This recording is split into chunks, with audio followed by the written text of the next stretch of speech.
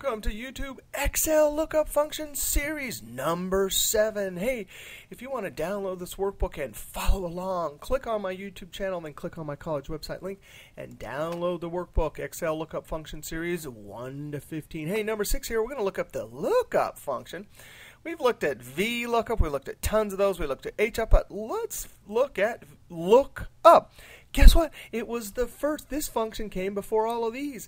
The guys who invented spreadsheets wanted to do their taxes, so they put in a lookup function. Now it's a little bit different, you'd pretty much never use this or HLOOKUP because VLOOKUP will do everything, and most tables are vertical lookup. You only use HLOOKUP when your boss insists that the table is horizontal instead of vertical. But lookup has an interesting feature. Now, in a VLOOKUP table, we always look up in the first column here and then select from columns to the right.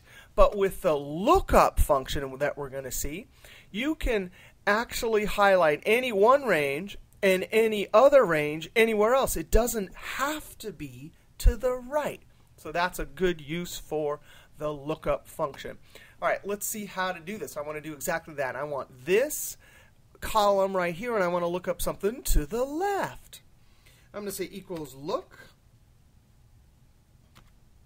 up equals look up, and there's actually two different types here. There's a lookup value and then a vector, which we're going to use. Let's try this value right here. That's our lookup value, comma, the lookup vector, and this is where you can highlight one range and then anywhere else on the sheet highlight another range. I'm going to highlight this right here because that is our lookup, comma, and then the result vector, which you can't really see right here, that just means, hey, whatever range that has to be the same size,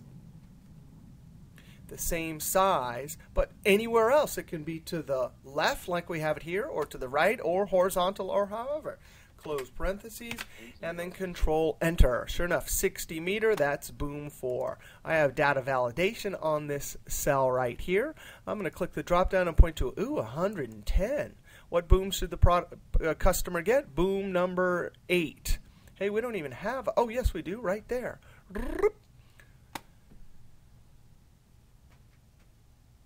Now, why in the world do we have it sorted this way? Wait a second, boom 8 comes before boom 9 or 2 or 3, 4. What is that? The reason why is because when you use the lookup function, you do not have the option to say, like with vertical lookup and HLOOKUP, you don't have the option to say exact match or approximate match. It just is approximate match, which means that this first vector right here must be sorted in ascending order. Now, when you have a combination of letters and numbers, of course, is space 1 comes before is space 2. So that's one drawback to the lookup. We have to sort it in this funny order. That is why in other videos that I've shot and coming up later in this series, I'll show you a better alternative to the lookup, and that is to use index and match. Nevertheless, this is a use for the lookup. And I want to look at another use for the lookup, and I want to do that by just highlighting a little, just 4 cells right here, Control C, and then I'll come down right here and right click, paste special, and I want to say transpose because I want to show you another use for the lookup, and that is you can actually have one range horizontal and another range vertical as long as they're the same size. So I'm going to scroll over here a little bit. Maybe right, I'm going to actually highlight that, Control C, click right there, Control V, and then delete this right here and start over again. Equals lookup. And what we're going to do here is we're going to use our 2 vectors, but one's going to be horizontal and one's going to be vertical. Hey, the value we're going to look up is this right here, comma. The lookup vector, if I can scroll over here and get these 4, 1, 2, 3, 4, then comma, and now I need the lookup.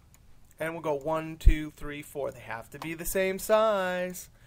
And close parentheses. Boop! It still finds the 8. If I were to change this, and I have to be careful here, if I change this to 160, you see it changes to 9. So that's another use for the lookup when you have one range that is sitting horizontal and another range that is sitting vertical.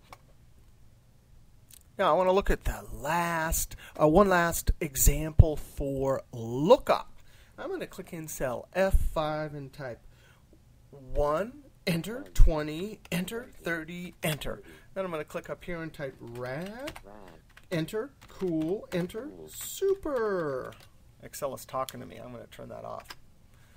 And then now I'm down here. I'm going to do my lookup value, 11. And then I want to do the lookup and show you the final, or equals look.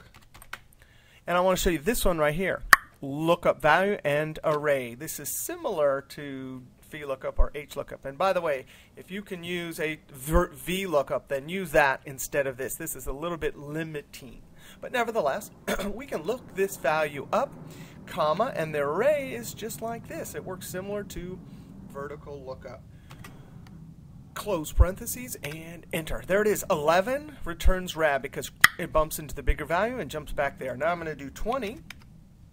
It's going to go cool. If I do 29, it does cool. If I do 29.999999, it's still cool, but as soon as I get to 30, it goes to the next one. Then if I type in 100, it's still on super. So that is the that version right there. It's the array, and this is called the vector version. It's called the array version. All right, we'll see you next lookup function series.